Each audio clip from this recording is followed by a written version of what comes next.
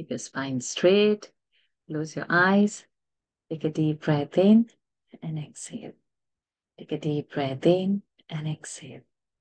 Take a deep breath in. Hold it there. Oh.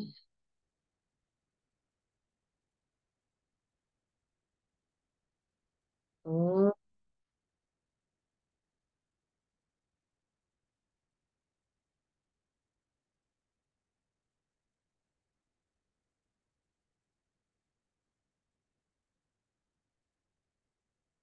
Shri गणेशाय नमः। ओम श्री सरस्वत्यै नमः। ओम श्री गुरुभ्यो नमः। समस्त जन कल्याणे निरतं करुणामयं नमामि चिन्मयं देवं सद्गुरुं ब्रह्मविद्वरं सद्गुरुं ब्रह्मविद्वरम्। यो अन्तः प्रविश्य मम वाचमिमां प्रसुप्तां सञ्जीवयत्यखिलशक्तिधरस्वधाम्ना अन्यांश्च हस्तचरणश्रवणत्वगादीन् प्राणान् नमो भगवते पुरुषाय तुभ्यम्। प्राणान् नमो भगवते पुरुषाय तुभ्यम्। ॐ श्री परमात्मने नमः। अथ गीता ध्यानम्। ॐ पार्थाय प्रतिबोधिता भगवता नारायणेन स्वयं व्यासेन ग्रथितां पुराणमुनिना मध्ये महाभारतम् अद्वैतामृतवर्षिणीं भगवतीम् अष्टादशाध्यायिनीम् अम्ब त्वामनुसन्दधामि भगवद्गीते भवद्वेषिणीम्। नमोऽस्तु ते व्यासविशालबुद्धे फुल्लारविन्दायतपत्रनेत्र येन त्वया भारततैलपूर्णः प्रज्वालितो ज्ञानमयः प्रदीपः प्रपन्नपारिजाताय स्तोत्रवेत्रैकपाणये ज्ञानमुद्राय कृष्णाय गीतामृतदुहे नमः। सर्वोपनिषदो गावः दोग्धा गोपालनन्दनः पार्थो वत्सः सुधीर्भोक्ता दुग्धं गीतामृतं महत्। वसुदेवसुतं देवं कंसचाणूरमर्दनं देवकी परमानन्दं कृष्णं वन्दे जगद्गुरुं। भीष्मद्रोणतटा जयद्रथजला गान्धार नीलोत्पला शल्यग्राहवती कृपेण वहनी कर्णेन वेलाकुला अश्वत्थामविकर्णघोरमकरा दुर्योधनावर्तिनी सोत्तीर्णा खलु पाण्डवैरणनदी कैवर्तकः केशवः पाराशर्यवचः सरोजममलम् गीतार्थगन्धोत्कटम् नानाख्यानककेसरं हरिकथा सम्बोधना बोधितम्। लोके सज्जन षट्पदैरहरहः ते पीयमानं मुदा भूयाद् पंकजं कलिमलप्रध्वंसि न श्रेयसे। मूकं करोति वाचालं पङ्गुं लङ्घयते गिरिं यत्कृपातमहं वन्दे परमानन्दमाधवम्। यं ब्रह्मा वरुणेन्द्ररुद्रमरुतः स्तुन्वन्ति दिव्यैस्तवैः वेदैः साङ्गपदक्रमोपनिषदैः गायन्ति यं सामगाः ध्यानावस्थिततद्गतेन मनसा पश्यन्ति यं योगिनः यस्यान्तन्न विदुःसुरासुरगणाः देवाय तस्मै नमः। देवाय तस्मै नमः। Pranams to the Lord. Pranams to all the Mahatmas who are in tonight's Gita session. we have completed last week, not last week, but in the last class, the second chapter. First, we'll do its parayan, then we see little grammar so that I don't bore those who are not interested, very little bit, and then we'll enter the third chapter. So, those who want to volunteer, please raise hands. So, accordingly, first I'll allot the verses. After the allotment starts, then you cannot raise hands. So, depending upon the number of hands raised, I can divide the verses.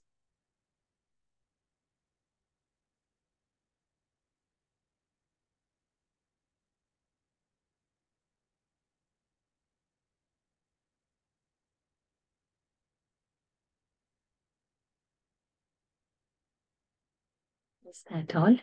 Palama, I saw you physically raise hands. I'll count you and probably are not able to click in the. I can make out that. Anybody else? All done? Lataji is not raised hand. Doesn't want to chant. Okay. So 12 names are there, out of which 13 and 14. Harishji, I see 2 names and 14 is Palama. Okay. Guruji, Sridevi here. Actually, I have memorized from 11th to 25. So if I can do that without seeing, if at all. It will, because in the sequence who have raised, so for me to allocate it is, there are Okay. many people who have memorized it. Some Okay. have memorized even full chapter, like Lataji and all have memorized full chapter also. So hold Okay. on, give me a minute. I'll allocate as per in the sequence.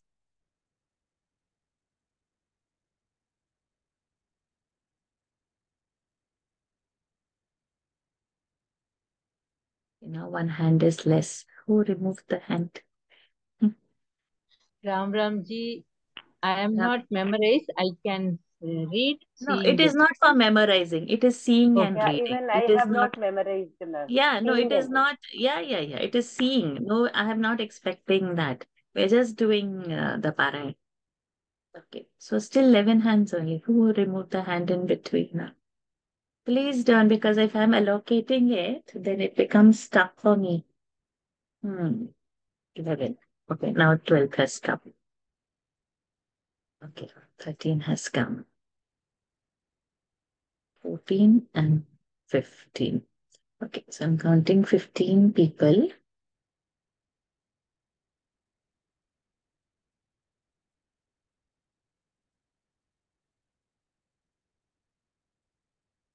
Venkatesh Bhattji, you will do first 5, huh? 1 to 5. Padma Bhaskaran, 6 to 10. Please remember your numbers, huh? Pani, 11 to 15. Sharda, 16 to 20. Arun Jain, 21 to 25. Shobha, 26 to 30. Harish Ji, 31 to 34. Jalaja Ji, 35 to 38. Radha Krishnan Ji, 39 to 43. Aruna Bachegola Ji, 44 to 48. Sri Vidya Ji, 49.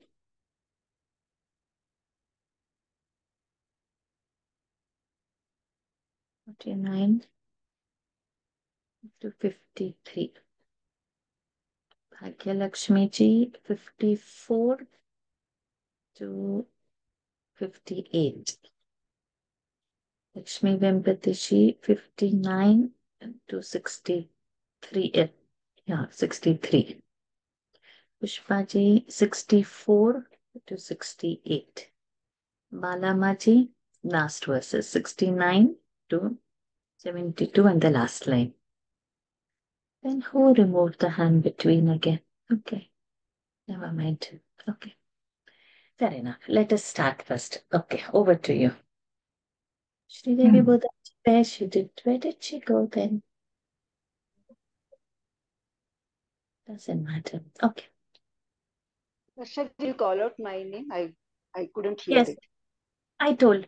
Your Versus name. Uh, uh, 64 to 68.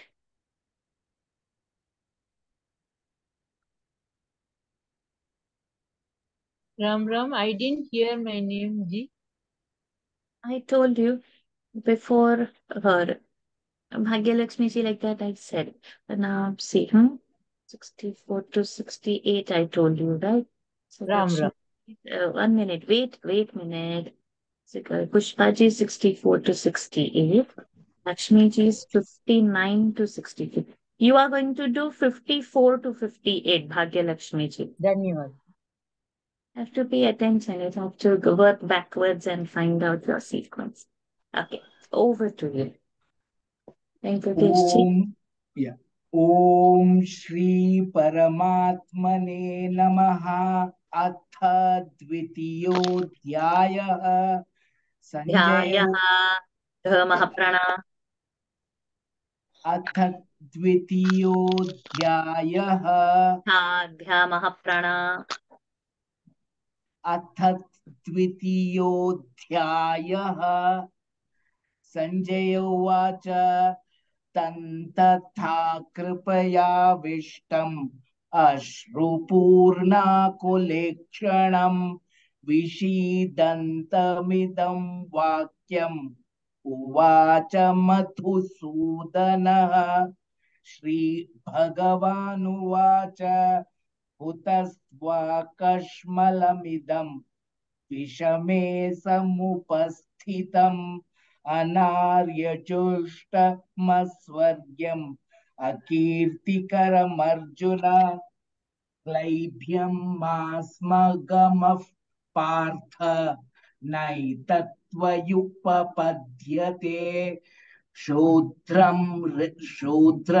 हृदय दौर्बल्यं त्यक्त्वोत्तिष्ठ परन्तप अर्जुन उत्तिष्ठ धमः प्रण त्यक्त्वोत्तिष्ठ परन्तप अर्जुन उवाच कथं भीष्ममहं सङ्ख्ये द्रोणं च मधुसूदन इषुभिः प्रतियोत्स्यामि पूजार्हावरिसूदन गुरून् हत्वा हि महानुभावान् श्रेयो भोक्तुं भैक्षमपीह लोके हत्वा भैक्ष्य धमः प्रण श्रेयो भोक्तुं भैक्षमपीह लोके हत्वार्थकामांसु गुरूनिहैव भुञ्जीय भोगान् रुधिरप्रदिग्धान् न चैतद्विद्मः कतरन्नो गरीयः यद्वा जयेम यदि वा नो जयेयुः यानेव हत्वा न जिजीविषामः एव स्थिताः प्रमुखे धार्तराष्ट्राः कार्पण्यदोषोपहतः स्वभावः पृच्छामि त्वां धर्मसम्मूढचेताः यच्छ्रेयस्यान्निश्चितं ब्रूहि तन्मे शिष्यस्तेऽहं शाधिमान् त्वां प्रपन्नम् न हि प्रपश्यामि ममापनुद्यात् यच्छोकमुच्छोषणमिन्द्रियाणाम् अवाप्य भूमा वसपत्तमृद्धम् राज्यं सुराणामपि चाधिपत्यम् सञ्जय उवाच एवमुक्त्वा ऋषिकेशं गुडाकेशः परन्तप न योत्स्य इति गोविन्दम् उक्त्वा तूष्णीं बभूवः तमुवाच ऋषिकेशः रहसन्निव भारत सेनयोरुभयोर्मध्ये विषीदन्तमिदं वचः।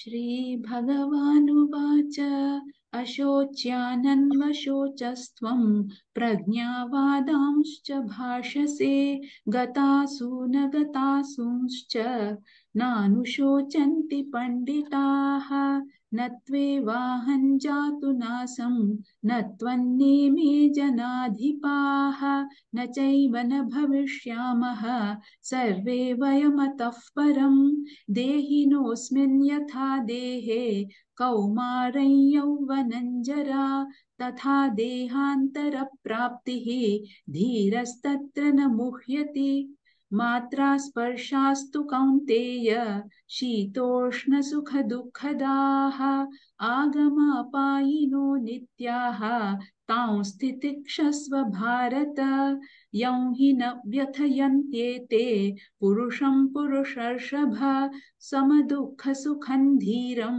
सोऽमृतत्वाय कल्पते नासतो विद्यते भावः नाभावो विद्यते सतः उभयोरपि दृष्टोऽन्तः त्वनयोस्तत्त्वदर्शिभिः अविनाशि तु तद्विद्धि येन सर्वमिदं ततं विनाशमव्ययस्यास्य न कश्चित् कर्तुमर्हति अन्तवन्त इमे देहाः नित्यस्योक्ताः शरीरिणः अनाशिनो प्रमेयस्य तस्माद्युध्यस्व भारत य एनं वेत्ति हन्तारं यश्चैनं मन्यते हतम् उभौ तौ न विजानीतः नायं हन्ति न हन्यते न जायते म्रियते वा कदाचित् नायं भूत्वा भविता वा न भूयः अजो नित्यः शाश्वतोऽयं पुराणः न हन्यते हन्यमाने शरीरे वेद विनाशिनं नित्यं य एन्मजमव्ययं कथो स पुरुषः पार्थ संघातयति हन्तिकम् वासांसि जीर्णानि यथा विहाय नवानि गृह्णाति नरोपराणि तथा शरीराणि विहाय जीर्णान्य अन्यानि संयाति नवानि देहि नैनन छिन्दति शस्त्राणि नैनन दहति पावकः न च नैनन छिन्दन्ति शस्त्राणि नैनन दहति पावकः न चैनन क्लेदयन्त्यापः न शोषयति मारुतः अच्छेद्योऽयं दाह्योऽयम् अच्छेद्योऽयम् अदाह्योऽयम् अच्छेद्योऽयं दाह्योऽयम् अदाह्य. Achedyoyam adahya. Either say mer full. If you're saying half, then say adahya. अच्छेद्योऽयं दाह्योऽयम् अक्लेद्यो You're saying शोष्य you're एव saying च achedyoyam dahyoyam. You're saying meaning is changing there. Either you say achedyoyam adahyoyam or you say achedyoyam adahyoyam. Okay. Achedyoyam dahyoyam. Is that correct, ma'am? You break it. You say achedyoyam adahyoyam. Like that you say. It will be easy for you.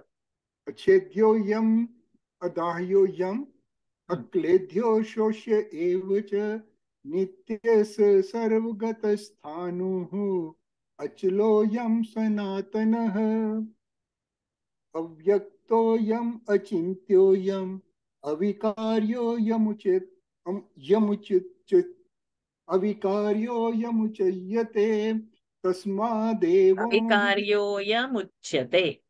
अविकार्यो यम उच्यते तस्मादेवं विदित्वैनं नानुशोचितुमर्हसि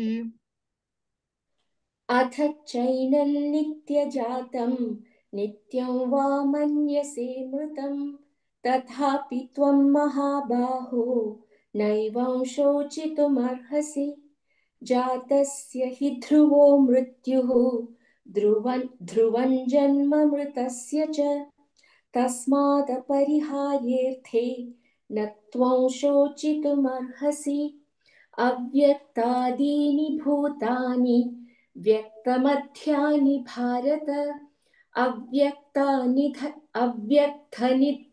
अव्यक्तनिधनान्येव तत्र का परिदेवना आश्चर्यवत् पश्यति कश्चिदेनम् आश्चर्यवत् वदति तथैव चान्यः आश्चर्यवच्चैनमन्यः शृणोति श्रुत्वाप्येनं वेद न चैव कश्चित् देहि नित्यमवध्योऽयं देहे सर्वस्य भारत तस्मात् सर्वाणि भूतानि न त्वं शोचितुमर्हसि स्वधर्मपि चावेक्षा न विकम्पति तुमर्हसि धर्माद्युज्यत्रेयो अन्यत् क्षत्रियस्य न विद्यते यदृच्छया चोपपन्नं स्वर्गदारामपावृतं सुखिनं क्षत्रियः पार्थ लभन्ते युद्धमीदृशम् अत चेत्त्वमिमं धर्मं संग्रामं न करिष्यसि ततं सधर्मकीर्तिं च ततः सधर्मं कीर्तिं च हित्वा पापमाप्यप्स्यसि अकीर्तिं चापि भूतानि कथयिष्यन्ति ते वयं संभावितस्य च कीर्तिं मरणात् कीर्तिः मरणादतिरिच्यते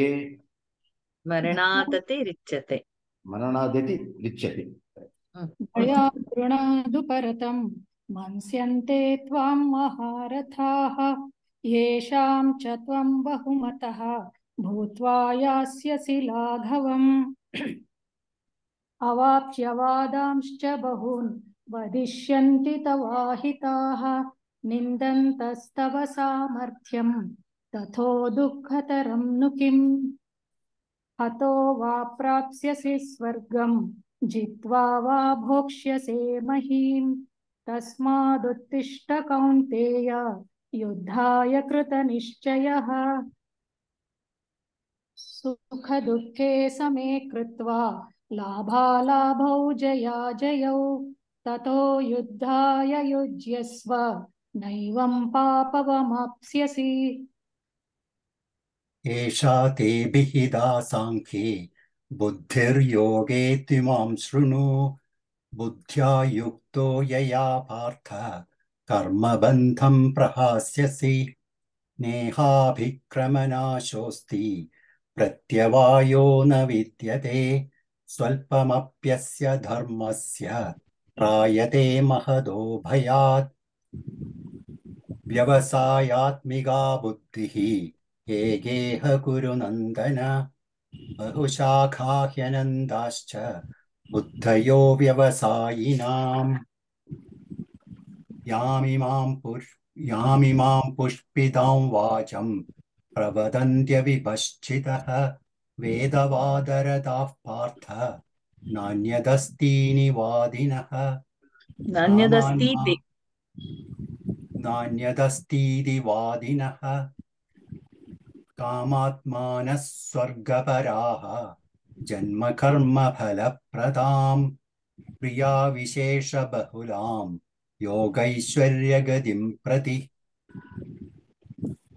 भोगैश्वर्यप्रसक्तानां तथा पहृतचेतसां व्यवसायात्मिका बुद्धिः समाधौ न विधीयते त्रैगुण्यविषया वेदाः निस्त्रैगुण्यो भवार्जुन निर्द्वन्द्वो नित्यसत्त्वस्थः निर्योगक्षेम आत्मवान् यावानार्थ उदापाने सर्वतः सम्प्लुतोदके तावान् सर्वेषु वेदेषु ब्राह्मणस्य विजानतः कर्मण्येवाधिकारस्ते मा फलेषु कदाचन मा कर्मफलहेतुर्भूः मा ते सङ्गोऽस्त्वकर्मणि योगस्थः कुरु कर्माणि सङ्गं त्यक्त्वा धनञ्जय सिद्ध्यसिद्ध्यो समो भूत्वा समत्वं योग उच्यते। दूरेण ह्यवरं कर्म बुद्धियोगात् धनञ्जय।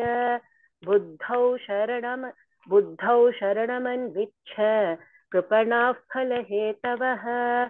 बुद्धियुक्तो जहातीह उभे सुकृतदुष्कृते। तस्माद्योगाय युज्यस्व योगः कर्मसु कौशलम्। कर्मजं बुद्धियुक्ता हि फलं त्यक्त्वा मनीषिणः।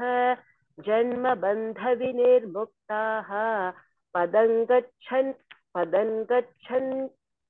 गच्छन्त्यनामयम्। यदा ते मोहकलिलं बुद्धिर्व्यतितरिष्यति तदा गन्तासि निर्वेदं श्रोतव्यस्य श्रुतस्य च। श्रुतिविप्रतिपन्ना ते यदा ख्यास्यति निश्चला समाधावचला बुद्धिः तदा योगमवाप्स्यसि। अर्जुन उवाच स्थितप्रज्ञस्य का भाषा समाधिस्तस्य केशव स्थितिति स्थितति स्थितदि किं प्रभाषेत किमाशित व्रजते किं व्रजेत, not vrajate, not vrajate. Vrajet. व्रजेत किं Vrajet kim. Is full. व्रजेत किं भगवानुवाच प्रजहाति यथा कामान् सर्वान् पार्थमनोगतान् आत्मन्येवात्मना तुष्टः स्थितप्रज्ञस्ततोच्यते।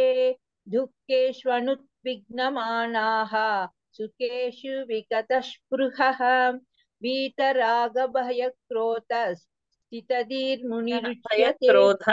भयक्रोधः pada ending.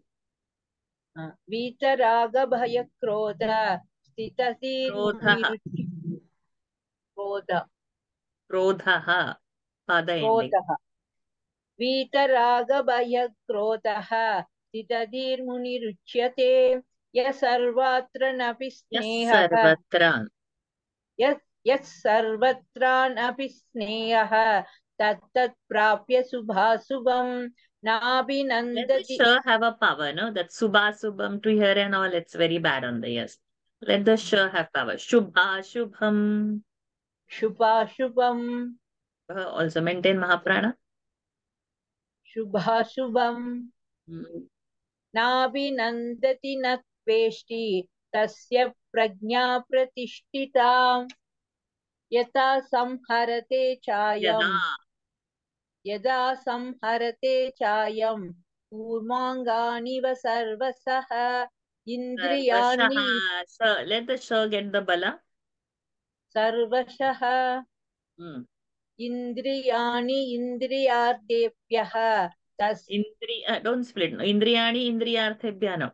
Indriyani ini is dirgha. इन्द्रियाणीन्द्रियार्थेभ्यः तस्य प्रज्ञा Mahaprana. इन्द्रियाणीन्द्रियार्थेभ्यः तस्य इन्द्रियाणीन्द्रियार्थेभ्यः इन्द्रियाणीन्द्रियार्थेभ्यः ते महाप्राण थेभ्यः बा महाप्राण थ महाप्राण also महाप्राण इन्द्रियाणीन्द्रियार्थेभ्यः तस्य प्रज्ञा प्रतिष्ठिता प्रतिष्ठिता थ महाप्राण प्रतिष्ठिताः no not visarga th hita th महाप्राण प्रतिष्ठिता not t he प्रतिष्ठिता not tita hita हिता प्रतिष्ठिता Titha. No, you No. practice later. You are saying Okay. tita. It is not ta. Ta you expel out with more air, you will get tha. Pratishtita. Pratishtita. Practice. Practice. विषया विनिवर्तन्ते निराहारस्य देहिनः रसवर्जं रसोऽप्यस्य परं दृष्ट्वा निवर्तते यततो ह्यपि कौन्तेय पुरुषस्य विपश्चितः इन्द्रियाणि प्रमाथीनि हरन्ति प्रसभं मनः तानि सर्वाणि संयम्य युक्त आसीत मत्परः वशे हि यस्येन्द्रियाणि तस्य प्रज्ञा प्रतिष्ठिता ध्यायतो विषयान् पुंसः सङ्गस्तेषूपजायते सङ्गात् सञ्जायते कामः कामात् क्रोधोऽभिजायते क्रोधात् भवति सम्मोहः सम्मोहात् स्मृतिविभ्रमः स्मृतिभ्रंशात् बुद्धिनाशः बुद्धिनाशात् प्रणश्यति रागद्वेषवियुक्तैस्तु विषयानिन्द्रियैश्चरन् आत्मवश्यैर्विधेयात्मा प्रसादमधिगच्छति प्रसादे सर्वदुःखानां हानिरस्योपजायते प्रसन्नचेतसो ह्याशु बुद्धिः पर्यवतिष्ठते नास्ति बुद्धिरयुक्तस्य न चायुक्तस्य भावना न चाभावयतः शान्तिः अशान्तस्य कुतः सुखम् इन्द्रियाणां हि चरतां यन्मनोनुविधीयते तदस्य हरति प्रज्ञां वायुर्नावमिवाम्भसि तस्माद्यस्य महाबाहो निगृहीतानि सर्वशः इन्द्रियाणीन्द्रियार्थेभ्यः तस्य प्रज्ञा प्रतिष्ठिता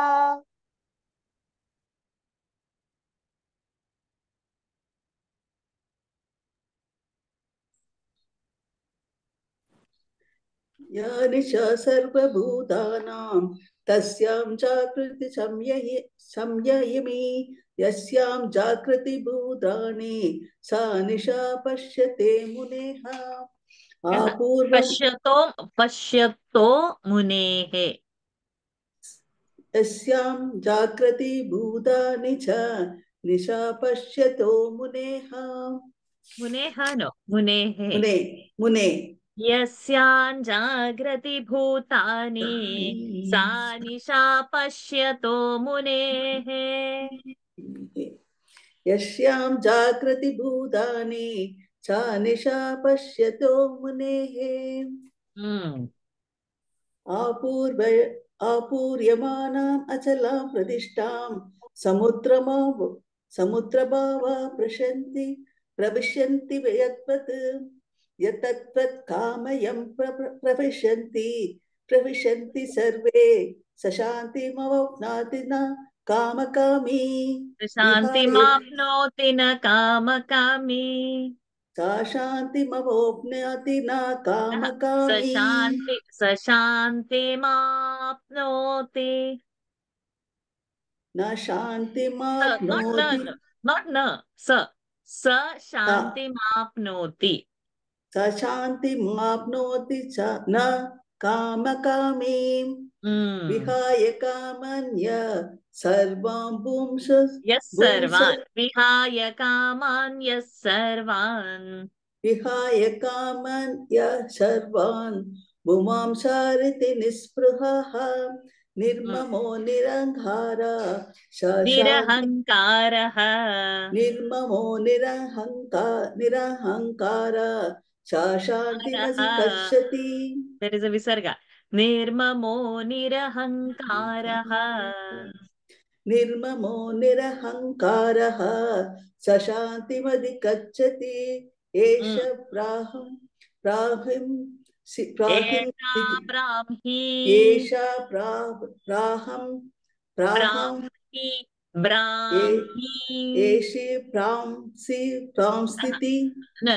Go slow. Esha Brahmi. एषा ब्राह्मी स्थिति पाता नैनं प्राप्य विमुह्यति स्थिति Stitva Syam. स्थितावास्यामन्त month Stitva Syam. स्थित्वा स्यामन्तकललोपिः Kalepi. स्थित्वा स्यामन्तकालेऽपि ब्रह्मनिर्वाणं रुच्छति ॐ तत्सत् इति श्रीमद्भगवद्गीतासु उपनिषत्सु ब्रह्मविद्यायां भगवद्गीतासु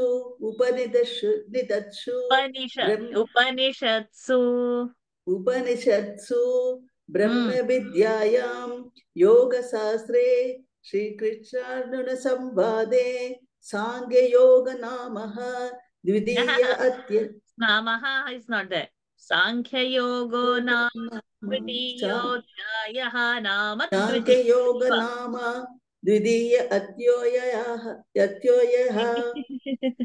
Dvitiyodhyayah द्वितीयो अध्यायः द्वितीयो अध्यायः Don't say Adhyay. Dvitiyodhyayah. द्वितीयो अध्यायः Adhyaya don't say. Don't say योध्याय Dvitiyodhyayah. द्वितीयोऽध्यायः Shrihari कृष्णार्पणमस्तु. Thank Little you. mistake. Last class I did not attend. Just I'll practice it, madam. Yes, Amma. Slowly it will happen. Okay. Okay, Thank Shri Devi ji, when I was allotting, you had disappeared.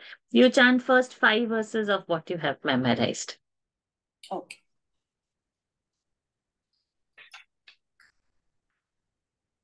अशोच्यानन्वशोचस्त्वं प्रज्ञावादांश्च भाषसे गतासु न गतासूंश्च नानुशोचन्ति पण्डिताः न त्वेवाहं जातु नासं न त्वं नेमे जनाधिपाः न चैव न भविष्यामः सर्वे वयमतः परं देहिनोऽस्मिन् यथा देहे कौमारं यौवनं जरा तथा देहान्तरः प्राप्ति धीरस्तत्र न Dehantaraf, no, there is no visarga over there.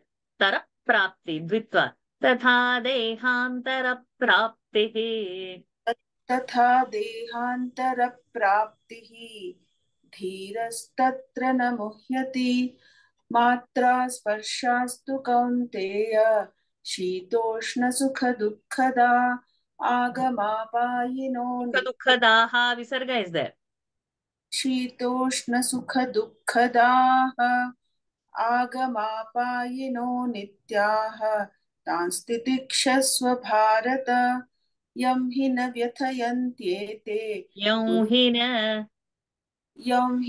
व्यथयन्त्येते पुरुषं पुरुषर्षभ समदुःखसुखं धीरं सोमृतत्वाय कल्पते. Okay, good. So only the anuswaras on the sakaras are becoming nakaras. It should be vakara. It can't be no. For example, pradnya vadanscha, not vadanscha. Or where did one more? Somewhere. Nityaha. Taum stitikshasva.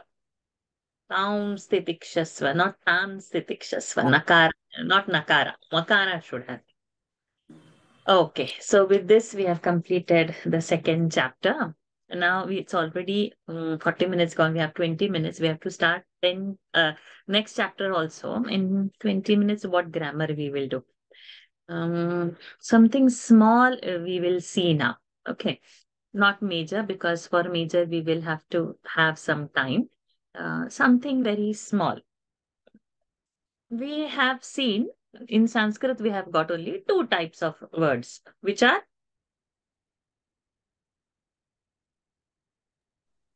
Amapadam, Kriyapadam. Excellent. Namapadam and Kriyapadam, only two types we have. Namapadas, Kriyapadas. Kriyapadas are all action words. What is not action word, everything will come under Namapada. Okay. Kriyapadas are the action words.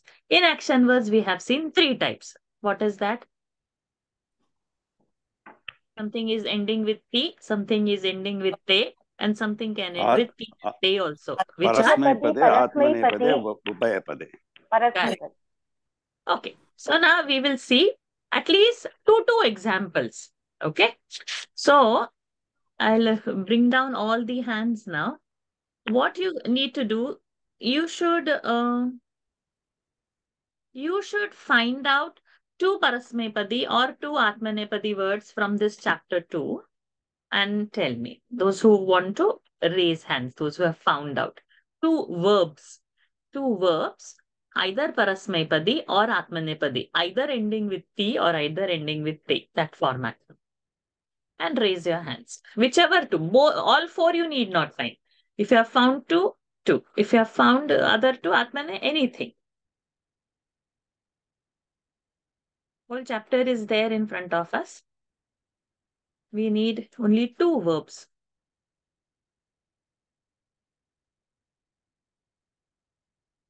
Oh, I have to offer a prize now. Who comes first? Vani. Vani, which word you have found out? Which verb? Pravishanti. Correct. Which verse number? So that people can go over there. Verse number 70. 70. You've reached over there directly. Okay. Pravishanti. In the second pada. Okay. So now Pravishanti is what? Singular, plural? Pravishanti is Prathama Purusha Bahuvachan. Correct. Good. And where else? And then the other one was Madhi Gachati. Gachati. The verse 71, last pada, last word. Shantim Adhigachati. Adhi is Adhigachati. Singular or plural? Singular. Singular. Prathama Purusha. Okay. Singular. Gachati. So, okay. So now Gachati verb we have seen, right? Gama Gacha is the dhatu over there. We have seen that. Like Pathati, can Vani do Gachati's all the 9 declensions? Yes. Gachati, Gachatah, Gachatah, Gachanti, Gachasi, Gachatah, Gachatha, Gachami. No, again start, sorry. Gachati. Gachati, Gachatah, Gachanti. Gachasi, Gachatah, Gachatha, Gachami, Gachavaha, Gachamaha. Excellent. So this is what pattern? The endings are? Parasmaipadi? Correct. This is Parasmaipadi. Very good. And I see no hands after Vani. Nobody raised hands. Radha Krishnanji. Yes. You can unmute yourself, Ji. This is number 30. Shojidum arhati. Number 30? 30, yeah. Okay. Shojidum arhati. And then yasyasi, number 35. Number 30. Number 30, I don't see arhasi anywhere. Shojidum. Sorry. Okay, I went in the next chapter. Sorry. It's my mistake. Okay. Then next one is? Yasyasi 35. Yasyasi 35. Okay. And your 30 is arhasi. So how will you decline arhasi word? How do you do? Is a parasmaipadi. Arhati, arhataha, arhanti. Arhasi, arhas, arhata. Arhami, arhavaha, arhamaha. Very good. Excellent. Excellent. Shri Devi Bodaji, what have you found out? The shloka number 11, Bhashase. Very good. So which is? Atmanepadi word. So, Vandate, Bhashate, Bhashethe, Bhashante, Bhashase, Bhashe, Bhashatve, भाषामहे Bhashe. भाषावहे भाषामहे. And one more? One more, kalpate, 15. Correct. Both are Atmanepadi. Very good. Only 3 hands. Nobody else found any verbs anywhere? How can that be? Why? Nobody tried? We have to do, no? Everything is there, no?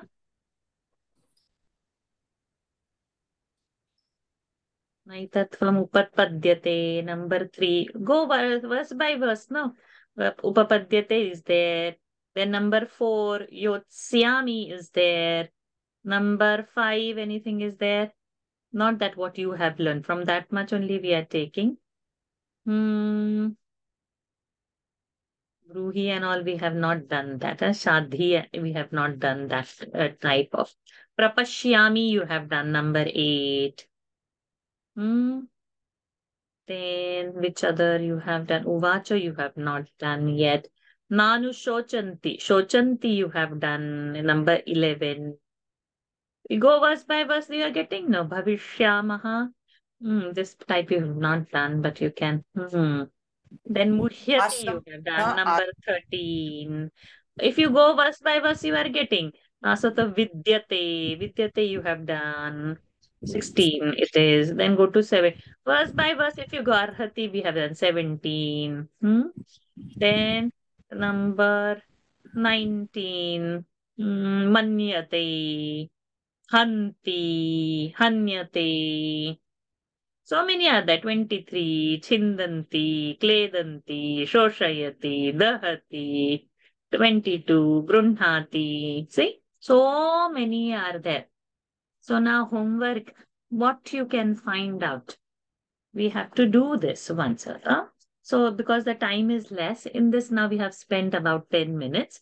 We are thinking of the verbs. So there are some new people today in the class. So what I will do in the group again, I will post how the verbs are going to go. So for those who are new, first timers today, Sanskrit has only 2 kinds of words, Namapada and Kriyapada. All that is not an action will come under a Namapada. All that is action will come under Kriyapada. Kriyapada verbs. Kriyapadas, the verbs can be divided into 3 types depending on their ending. Like Gachati is to go, Gachati, or Vandate, te ending, that is to bow down. So then they are called as Parasmaipadi if it is Gachati, if it is Vandate, it is called Atmanepadi, and some verbs would go both ways. So this is verb category, and this what we have learned now is a present tense. So our past tense will be there, future tense. We will learn few things about. Then comes the Namapada side. Namapada side we will go next week so that revision is done. Okay. Now let us enter chapter 3. Where in Namapada, next. I have found two words in 29. Vadati, Shrunoti. Very good. Excellent. So in next week you should come with your notebooks complete. So those who are new, we have to make some notebook of this Sanskrit grammar. So of the verbs, we call it dhatu rupa. The root of the word is called as dhatu. The root of in a kriyapada. The root word in a namapada is called as shabda. So we have to make a shabda rupavali and a dhatu rupavali. Okay, so slowly those who are new will get adapted to it. But keep hearing this slowly. Don't worry. Main purpose is chanting only and knowing little bit of the meanings. Eventually, it is optional to learn Sanskrit or not. But it will, if an axe is cutting the sandalwood tree, the axe eventually gets the smell. So even if your journey is through cutting through the Gita verses, you will get that smell of Sanskrit automatically. Automatically it should happen. No forceful study. Let us start with the 3rd chapter by His grace so that we don't delay this. There are no kids in the class today, so adults can volunteer. Please raise your hands, those who want to volunteer. Shri Vidya Lakshmi ji and Shri Devi Bodha ji. Shri Vidya and Shri Devi. Nice to start with. Om Shri Paramatmane Namaha. Om Shri Paramatmane Namaha. Om Shri Paramatmane Namaha. अथ तृतीयोऽध्यायः. अथ तृतीयोऽध्यायः. अथ तृतीयोऽध्यायः. कर्मयोगः. कर्मयोगः. कर्मयोगः. अर्जुन उवाच. अर्जुन उवाच. अर्जुन उवाच. ज्यायसि चेत् कर्मणस्ते. ज्यायसि चेत् कर्मणस्ते. ज्यायसि चेत् कर्मणस्ते. मता बुद्धिर्जनार्दन. मता बुद्धिर्जनार्दन. मता बुद्धिर्जनार्दन. तत् किं कर्मणि घोरे माम्.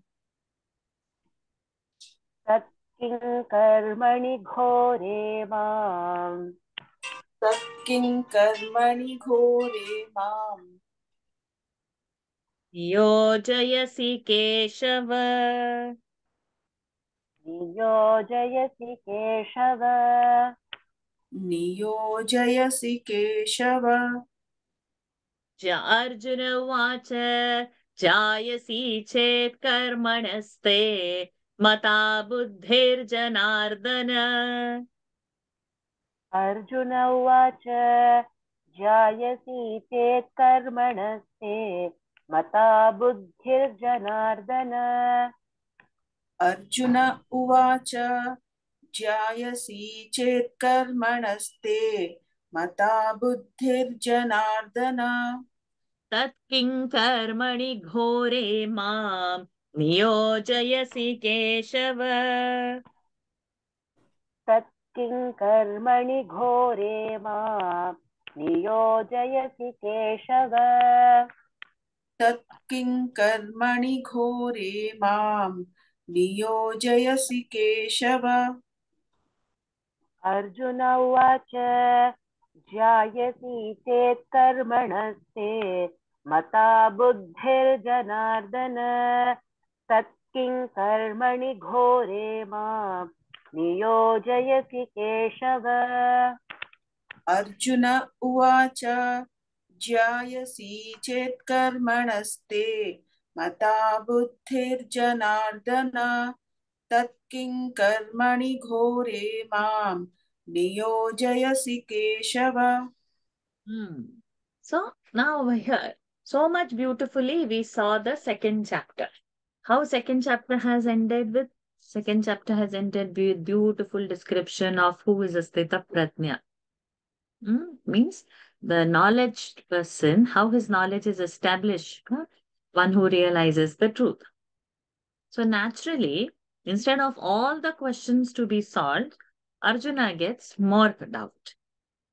So Arjuna very, very innocently asks Krishna that if karmanaha, so there is this shabda with na ending, nakaranta napunsaka linga, karman shabda is there. Okay. Karman shabda napunsaka linga. In that, this karmanaha is panchami and shashti ekvachan of karman shabda. So, if action is superior, okay, so first what was thought? Knowledge is superior to action. But now you are saying action is superior. Mata buddhihi janardana. According to you, according to your thought, by you, if you are saying, oh Janardana, by your intellect, that Jayasi Shreyasi is superior action, then knowledge is greater than the action, then tat kim, then why karmani, saptami case is there now. In karma, in ghore karma. So karmani ghore. When this two like this happen, when then in the bad karma, in the terrible action, Ma'am, kim niyojayasi? Why are you engaging me into it? Why are you engaging? Niyojayasi. See, that see, like patasi. You are engaging me into ghora karma. In ghora karma, ghore karmani. Saptami. Location case it is happening. So I will send the whole grid of this karman shabda. So greater than knowledge, if you are saying knowledge is greater than the action, then oh Janardana, you said like this, knowledge is greater than action. It ended like that, no? The Alsita Pradnya Lakshana. Then that ghore karmani, in that terrible action, ma'am, to me, kim niyojayasi, why are you trying me to engage in the action? You are asking me uttishta and fight, right? He's keeping on saying. Then why you want to engage me in the action? This is Arjuna's question. So chapter 3 is starting with this, that if knowledge is greater than action, why to engage in action? The chapter name is only Karma Yoga. So we are going to see beautiful, and it's for all of us. That if knowledge is greater, what to do? Leave our house and go somewhere and meditate, which Arjuna is wanting to do. Leave the battlefield and go to Himalayas. This is what he wants to do. So, or somebody we see like, are we able to leave our family? So it is never told to leave the family and go anywhere. Being in that, how you have to act. So the whole chapter is going to tell us about how our actions should be, because Arjuna's question is, if knowledge is greater, then why are you asking me to be in the karma? That is this question. Jayasi, superior, Chetan. Then karmanaha, from the karmanaha, from the greater than the karma, if there is this knowledge, mata buddhi, Janardana, but then ghore karmani kim mam niyojayasi. In the ghora karma, in the terrible karma, why are you engaging me, O Keshava? So when we do like this is called Anvaya. So from chapter 3 onwards, I will be sending it in the WhatsApp group, the Anvaya lines. So you make the poetic line into a straight prose line is called as Anvaya. So we will understand Sanskrit when it is told in one simple statement. Mam kim niyojasi? Or Mam ghore karmani kim niyojayasi? When I'm saying like that, you are automatically understanding. Then if you are saying tat kim karmani ghore and then Mam niyojasi, when it becomes poetic, it sometimes we are not able to link where the verb has to link, where the karta has to be linked, how we have to put the question, how we have to identify. So this part initially we will do slowly. I'll put it in the group immediately after the class, all the anvayas of whatever the verses we are doing with the sandhi break. Sometimes we don't know whether the half sir is out of visarga or half sir is a part of the next word. How to identify. So we will break the words, we will do the sandhi, and I'll be posting it. Okay. Sometimes I may not be able to do the transliteration. So I would want somebody to be smart enough to do the transliteration. Transliteration means that word have to be written in English. So people who don't know Devanagari are also able to do the get that anvaya. Okay, let's go ahead. Arjuna vacha jayasi chet karmanaste mata buddhir janardana tat karmani ghore mam niyojayasi keshava. Vani, Lataji. व्यामिश्रेणेव वाक्येन व्यामिश्रेणेव वाक्येन व्यामिश्रेणेव वाक्येन बुद्धिं मोहयसीव मे बुद्धिं मोहयसीव मे मोहयसीव मे तदेकं वद निश्चित्य तदेकं वद निश्चित्य तदेकं वद निश्चित्य येन श्रेयोऽहमाप्नुयाम् येन श्रेयोऽहमाप्नुयाम् येन श्रेयोऽहमाप्नुयाम्. So we will not say yena shreyo. Yena shreyo because shreyo is a conjunct. So na will have a pressure. So yena shreyo will not say. Whenever there is a conjunct, the previous alphabet is rasva, no is a rasva akara. So na shreyam. Yena shreyo hamapnuyam. येन श्रेयोऽहमाप्नुयाम्. येन श्रेयोऽहमाप्नुयाम् व्यामिश्रेणेव वाक्येन बुद्धिं मोहयसीव मे व्यामिश्रेणेव वाक्येन बुद्धिं मोहयसीव मे व्यामिश्रेणेव वाक्येन बुद्धिं मोहयसीव मे तदेकं वद निश्चित्य येन श्रेयोऽहमाप्नुयाम् तदेकं वद निश्चित्य येन श्रेयोऽहमाप्नुयाम् तदेकं वद निश्चित्य येन श्रेयोऽहमाप्नुयाम्. व्यामिश्रेणेव वाक्येन बुद्धिं मोहयसीव मे तदेकं वद निश्चित्य येन श्रेयोऽहमाप्नुयाम् व्यामिश्रेणेव वाक्येन बुद्धिं मोहयसीव मे तदेकं वद निश्चित्य येन श्रेयोऽहमाप्नुयाम्. So vyamishrena eva vakyena, by your words, vyamishrena, it's very by your confusing words, buddhim mohayasi, you are confusing me. My buddhi is getting confused by your words. You're talking like this also, you are saying that knowledge is so great, and you are saying one side go and fight also. So I am getting very confused with your such contrasting sentences. That's why tad ekam vada, you could tell vada. Now this form of word I'll be posting today. So now we are going to learn another form.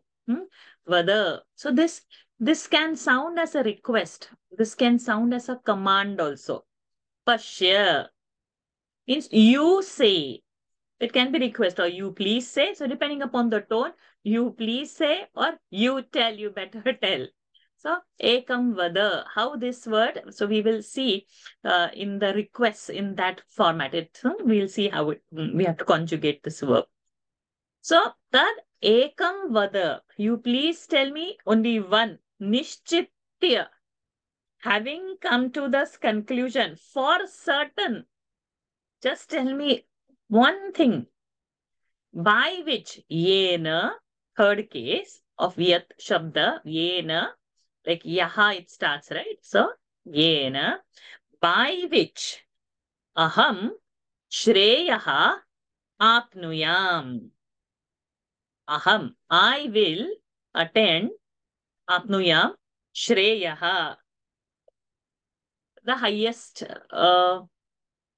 good. So why you tell me, you decide and tell me one thing that I have to do. Either jnana marga or karma marga I have to adopt. You decide. So this, he has that much buddhi that he is asking Krishna only to decide it for him, that what path he has to go. So it is for all of us also. I know and I do. If we have this attitude, we cannot learn anything. We cannot take. There has to be some altar we surrender. And we should have this conviction that whatever, where I am surrendering and the answer that I'm getting, I'm going to obey that. Oh, if he will not tell me in my favor, then So better don't ask. So that's why people go away from all the gurus, because you know the answer he might give may not be of your liking, or you may not be able to do. So people avoid satsang, to approach gurus to ask. And what if he will say this and you are not ready to leave something or do something? There is always a fear. But if one has a conviction that it would be for my good and I want to do something for my good, then we are able to take. So Arjun has luckily not has this doubt that whether he should surrender to Krishna or not, and what. So he is and he will ask question and argue it out. No, you are saying like this, but I have to do like this. Then you tell me what. So we should have that courage to say that, not argue unnecessary. It's not that, but you have genuinely doubt and you are asking that. So I hope we remain like Arjuna, that wherever, whichever altar we are trusting to, we trust with full conviction, not half-hearted. Everyone is having guru, so I should also have guru, so I am going to this. But I may not follow what he says everything. I will be picky, cherry picking. It suits me, I follow this much. Not everything what he says. That won't work. Okay, so now he's telling him, you tell me one, what is nishchitya, having decided one thing, you please tell me for my highest good, what I should be doing. व्यामिश्रेणेव वाक्येन बुद्धि मोहयसीव मे excuse me तदेकं वद निश्चित्य येन श्रेयोऽहमाप्नुयाम्. वेंकटेश भट्ट जी, अरुण जैन जी. श्रीभगवानुवाच श्रीभगवानुवाच श्रीभगवानुवाच लोकेऽस्मिन् द्विविधा निष्ठा लोकेऽस्मिन् द्विविधा निष्ठा लोकेऽस्मिन् विविधा निष्ठा not vividha, dvividha. द्विधा Dvividha. Oh, okay, I'm sorry. I've written vividha. Dvividha. Lokesmin, na has gone there. What is balance is dvividha. Vividha means many. Dvividha means two.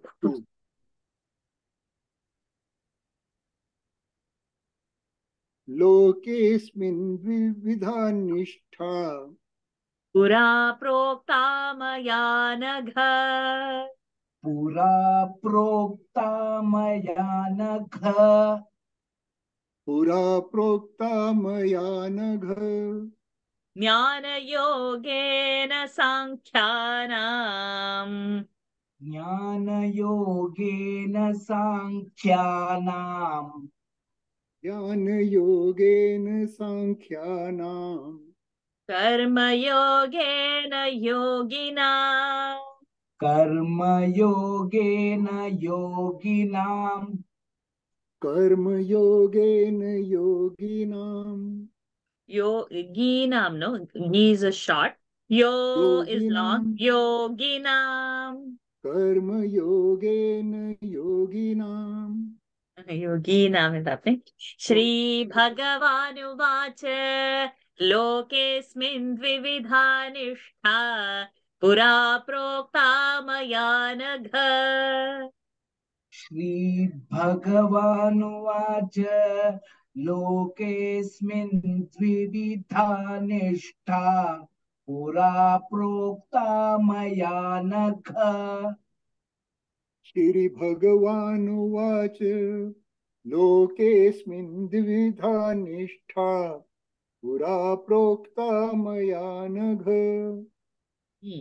ज्ञानयोगेन साङ्ख्यानाम् कर्मयोगेन योगिनाम् ज्ञानयोगेन साङ्ख्यानाम् कर्मयोगेन योगिनाम् ज्ञानयोगेन साङ्ख्यानां कर्मयोगेन योगिनाम् श्री भगवानुवाच लोकेऽस्मिन् द्विविधा निष्ठा पुरा प्रोक्ता मया नघ ज्ञानयोगेन साङ्ख्यानां कर्मयोगेन योगिनाम्. Very good. श्रीभगवान् उवाच लोकेऽस्मिन् Bhagavan uvacha, not to split. Bhagavan uvacha. श्रीभगवान् उवाच Very good. लोकेऽस्मिन् द्विविधा निष्ठा पुरा प्रोक्ता मया नघ ज्ञानयोगेन साङ्ख्यानां कर्मयोगेन योगिनाम्. So, we see that word maya nagha. There is a sandhi. Maya, by me. Nagha is anagha in that. Anagha. Oh, sinless one. So, he is calling Arjuna. We have heard probably many girls' name. Anagha. So, it comes from anagha is for a male. Anagha, that is a feminine version. So Krishna is saying to calling Arjuna by word anagha. So it is a sambodhan.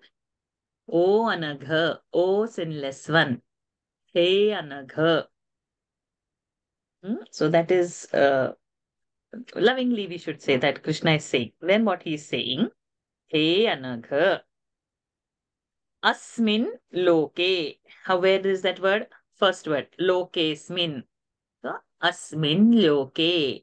In this world. Saptami. Locative case. In this world. Asmin loke. Dvividha. No. Before that dvividha. See the second line. Jnana yogena sankhyanam. Karma yogena yogina. So, we'll take that first. Okay. Asmin loke. Sankhyanam. We have seen this as Shashti Vibhakti. Amongst the path of the knowledge, Sankhya. So in the previous chapter's name was Sankhya Yoga. So amongst this knowledge, Jnana Yogena, amongst the Sankhya, Jnana Yogena, third case. Third case, by instrumental case it is. What it means? By Jnana Yoga and Yoginam Karma Yogena.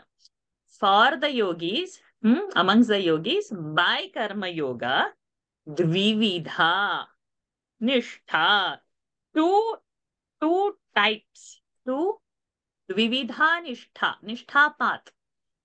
Dvividha, two types. Twofold path. Pura. Where is that word? In the first line. Pura. Earlier. Prokta. Said. Maya. Maya prokta. Third case. Maya. By me. So how do we understand this statement now? O sinless one, O Arjuna. Previously, I have you. Or previously it was told by me. Exact translation. Not I have told you. Not I have told. By me. Previously, by me, it was told to you that there are two paths. The path is twofold. The path of the knowledge and the path of the action. Those who have to follow the Sankhya path or the yogis who are following this Karma Yoga path. But he is going to elaborate now. So there are only two paths. Lokesmin dvividha prokta. Shri Bhagavan Uvacha. Okay, my second alarm has also gone, and that means it will still take one verse because Shri and Jaljaji won't have raised their hands. Shri Bhagavan Uvacha. Lokesmin dvividha nishtha. Pura prokta maya nagha. Jnana yogena sankhyanam. Karma yogena yoginam. Harishji, Jalachachi, we'll do one more verse. Na karmana manarambhat. See, there are two nas over there, sandhi. So we break and that na will become half the. So na karmana manarambhat. Na karmana manarambhat. न कर्मणा मनारम्भा न कर्मणा रम्भना न कर्मणामनारम्भात्. अनारम्भात्. न कर्मणाम् अनारम्भात्. न कर्मणानारम्भा. Okay, you say like this. Karmanam कर्मणाम् anarambhat. अनारम्भा. Bhat. Bhat. Bhat. Okay. न कर्मणाम् न कर्मणाम् anarambhat. अनारम्भात्. So now you say it all together. Na karmanam anarambhat.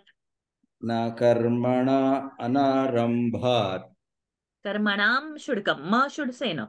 Okay. न कर्मणा अनारम्भात्. Karmanam you please say. न कर्मणाम् Anarambhat. अनारम्भात्. न कर्मणाम् anarambhat. न कर्मणा अनारम्भात्. Don't say karmana. Meaning will change. Karmana will become your third case. Okay, okay. Because there is a dirgha for na, I thought. Karmana, ma is there, right? Okay. Na karmanam anarambhat. Anarambhat. Naishkarmyam purushošnute. Naishkaryam purushošnute. Naishkarmyam. Naishkarmyam purushošnute. Naishkaryam purushošnute. Naishkarmyam. Naishkaryam purushošnute. Nacha sanyasanadeva. Nacha sanyasanadeva. Na sanyasanadeva. Siddhim samadhigacchati. Siddhim samadhigacchati. Siddhim samadhigacchati. Na karmanam anarambhat. Naishkarmyam purushošnute. Na karmanam naishkarmyam purushošnute. Na karmanam arambhat.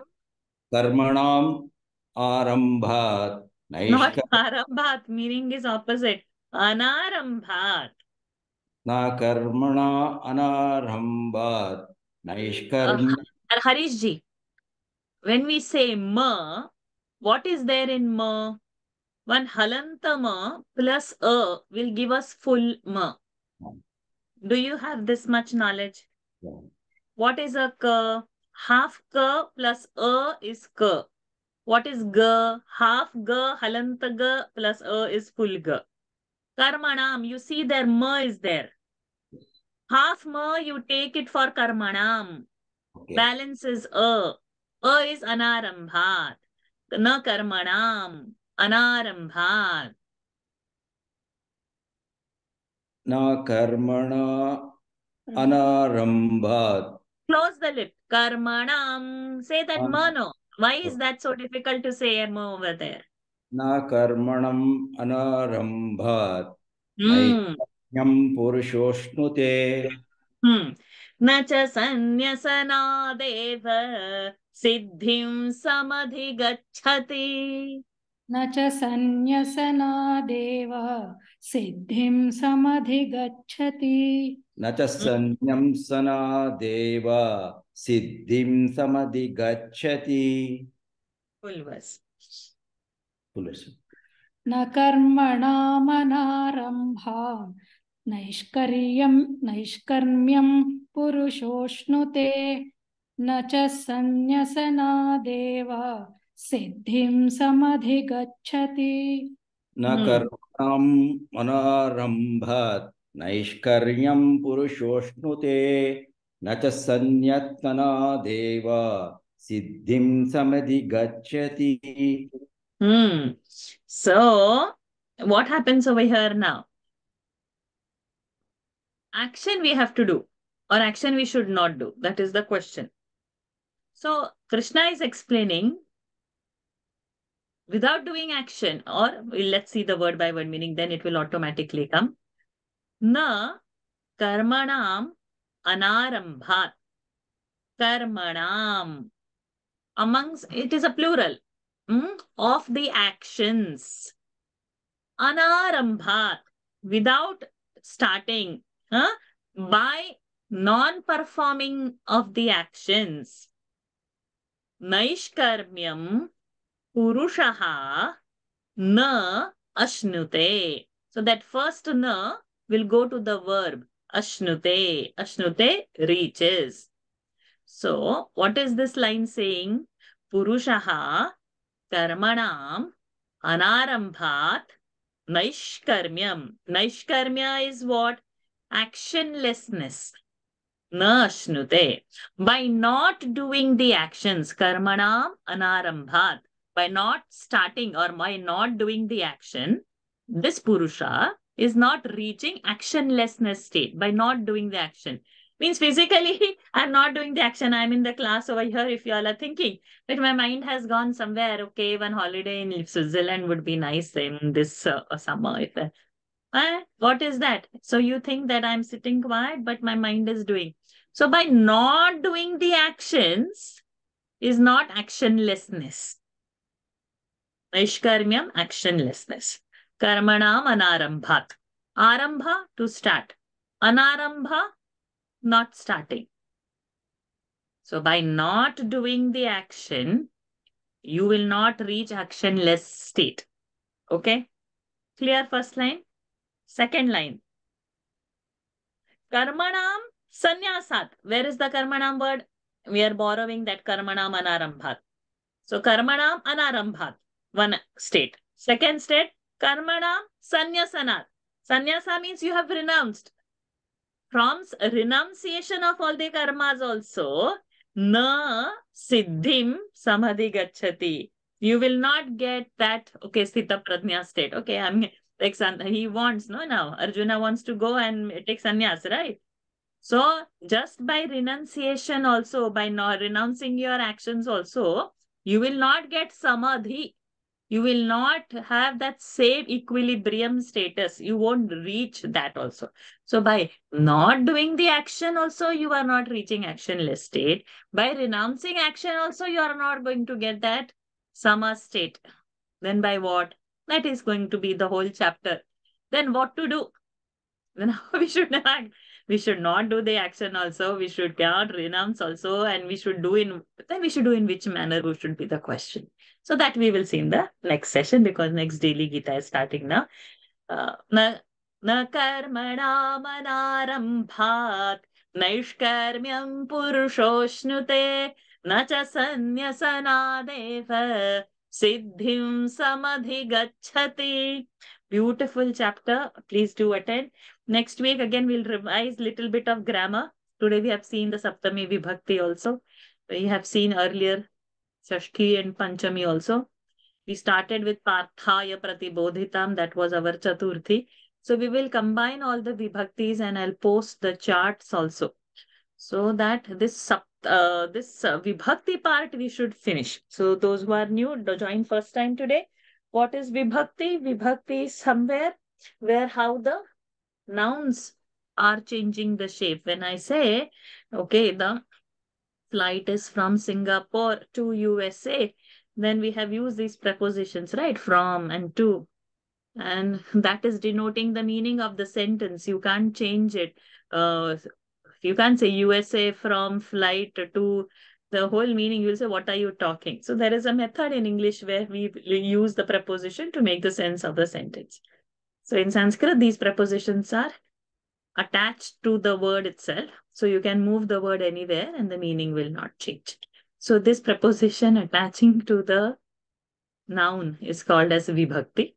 And they are 7 in number. First case, second case, third case. Each has its meaning that we are going to revise next class. Again, for I don't know how many times, but please join next class. Those who are new today, who have joined first time, please come. It's not so very difficult and it's optional. You can always drop it or you can chase it, follow it and ask me questions on a private WhatsApp chat. Okay. With this, let us end today's session. Keep your spine straight. Close your eyes. Take a deep breath in and exhale. Take a deep breath in and exhale. Take a deep breath in, hold it there. Om.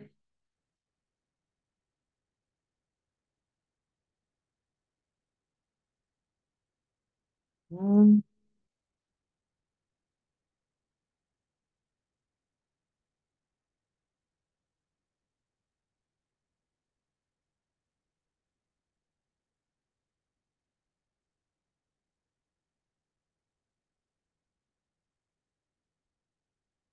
Om Purnamadah Purnamidam Purnat Purnamudachyate Purnasya Purnamadaya Purnamevavashishyate. Om Shanti Shanti Shanti. Harihi Om Shri Gurubhyo Namaha. Harihi Om Shri Krishna Arpanamastu. Hari Om everyone. We meet next week. While chanting this mantra, I remembered I was supposed to start the class by telling the meaning of this mantra. Vibhakti. So we will use this mantra in next class and we will see this mantra, Purnamada Purnamidam, meaning and use this for our Sanskrit grammar and how in the next session. Hari Om. Thank you. Hari Om. Hari Om ji. Hari Om ji. Sorry, Varshaji, I have to join in silent mode.